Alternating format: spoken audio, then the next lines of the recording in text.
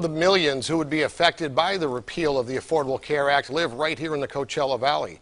KMIR's Vince Marino joins us live in studio now with more. Vince.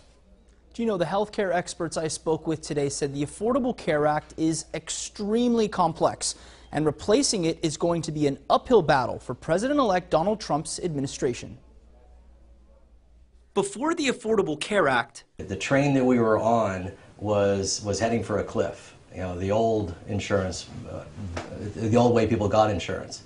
There had to be a change. But after it passed, people of the Coachella Valley have benefited greatly from the requirements of Obamacare. Since its passage, hundreds of thousands of residents in the desert have gotten coverage, people with pre-existing conditions can't be denied insurance, and young adults can stay on their parents' plan until they turn 26.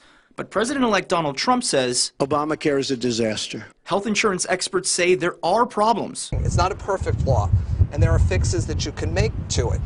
But to basically say we're going to replace it and not know what and when breeds uncertainty.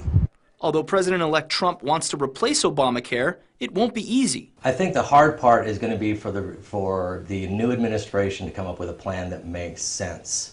The more and more people look at the Affordable Care Act, the more they realize there wasn't a heck of a lot else we could do. After a year of discussions between Democrats and Republicans, it's very difficult to say what could happen with any certainty. I think we don't know what it looks like because what we're hearing now is a lot of potential solutions. It's really up in the air right now. I mean, who knows?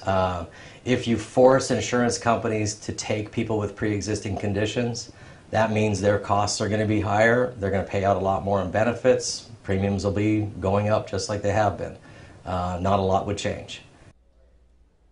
Experts also say that although the expansion of Medi-Cal has done a pretty good job of covering low-income individuals, it is the consumers just above the low-income level who are having a very difficult time affording their health care. At a certain point, those individuals could end up simply paying the tax penalty and opting out of medical insurance altogether.